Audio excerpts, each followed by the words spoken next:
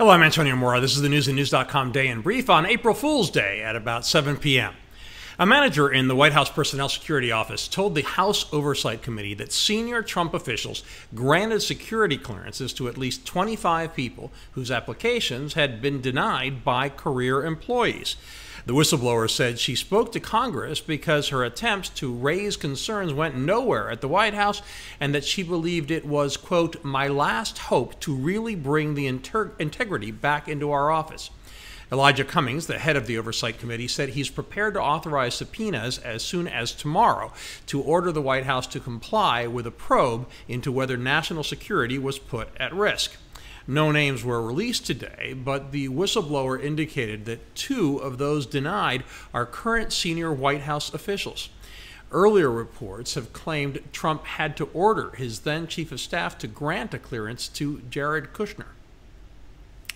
President Trump demanded that Congress work to fix the immigration crisis and that it, quote, get it done now.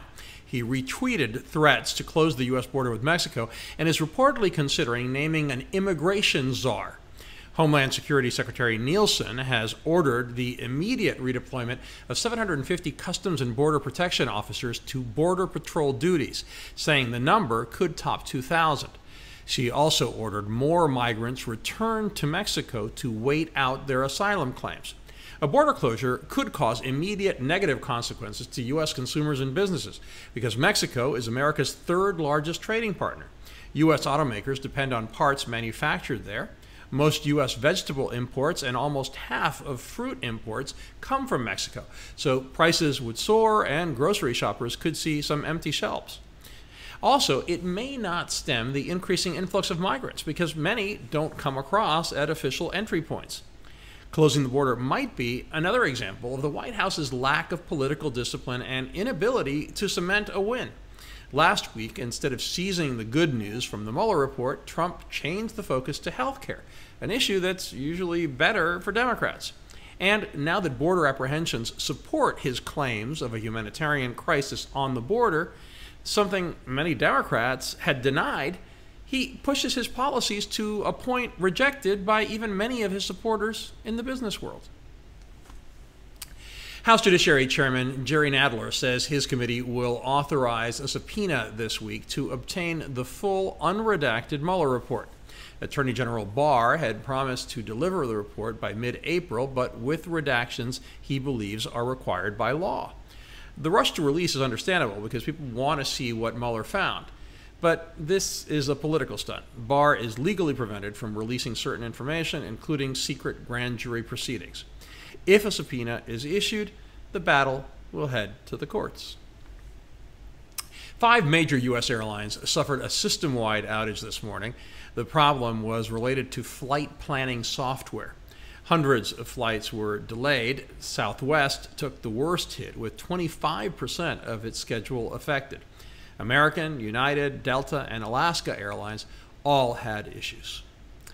They say the extremes meet, but that happens less often than you'd think. One exception is how the extreme right and left are both enthusiastically attacking former Vice President Joe Biden.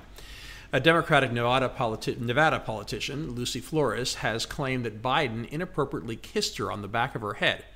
It's highlighted his often overly affectionate manner with women, one that has led to viral internet compilations, often referring to creepy Uncle Joe in their titles. Some of his opponents for the Democratic nomination in 2020, if he joins the race, have said they believe Flores. Today, a second woman is accusing Biden of touching her inappropriately at a fundraiser, even though she says it wasn't sexual. Biden has issued 2 statements. The latest says that in all his years of campaigning, quote, not once, never, did I believe I acted inappropriately. If it is suggested that I did so, I will listen respectfully, but it was never my intention. A Biden spokesperson issued a sharp statement today, calling interpretations of old photos ugly urban legends. I don't mean to make light about the very serious issue of Brexit, but British lawmakers have achieved new levels of almost comedic failure. Their failure to agree on anything reminds me of when my family decides to go out to dinner. I'll suggest a handful of restaurants, all of which they reject. Then they don't suggest an alternative and then get angry at me for not choosing a good one. Well, the House of Commons rejected 4 Brexit options today. Last week, the MPs, for the 3rd time, soundly defeated the deal negotiated between Prime Minister Theresa May and the EU. They also turned down 8 other proposals, including a close vote on a new Brexit referendum.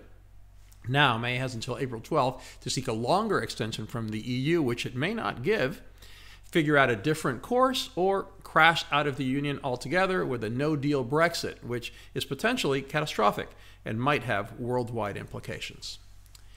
A comedian who plays a teacher who becomes a president on TV has easily taken the top spot in Ukraine's presidential election. That puts Volodymyr Zelensky in a strong position to win a runoff in 3 weeks, where his opponent will be the second-place finisher, current President Petro Poroshenko. If the political neophyte succeeds, he would lead the largest all-European country and a crucial player in the new Cold War with Russia. He would also follow in the footsteps of Jimmy Morales, a comedian who is now Guatemala's president. Further proving that it is better to be quiet and have people think you're a fool than to open your mouth and remove all doubt, Alexandra Ocasio-Cortez claimed incorrectly that Republicans amended the Constitution, quote, to make sure Roosevelt didn't get reelected. It's her latest historical mistake, but she's far from the only one. Trump and other politicians are constantly rewriting history and rarely issue an apology. But this one's a whopper of an error. The 22nd Amendment didn't pass until after Roosevelt was dead.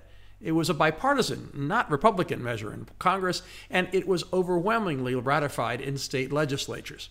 Also, is she actually arguing that there should not be term limits for the U.S. presidency? That followed another whopper on Fox News. The network's Sunday morning show displayed a headline that said, quote, Trump cuts U.S. aid to 3 Mexican countries. We didn't realize that Guatemala, Honduras, and El Salvador were Mexican countries. At least Fox apologized. Duke lost in a big upset to Michigan State, and Auburn stunned Kentucky, so they will join Virginia and Texas Tech in the Final Four of the NCAA's Men's Basketball Championship. Both semifinals are on Saturday. And Tom Brady joined Twitter today. The star quarterback proceeded to blow up the social media giant. Despite endlessly saying he wants to play until he's 45, he tweeted that he was retiring. New England Patriots fans everywhere promptly started hyperventilating. His April Fool's prank made for a great Twitter debut. He's already hit 190,000 followers, even though he only started tweeting about 6 hours ago. We have all those stories and much more updated around the clock 7 days a week at newsandnews.com, where you'll find all you need to know in one place. Please subscribe to our YouTube channel by clicking on the right of your screen just below this video. Please follow us on Facebook at Real News and News, and follow me on Twitter at AMoraTV. Have a great evening. I will see you again tomorrow.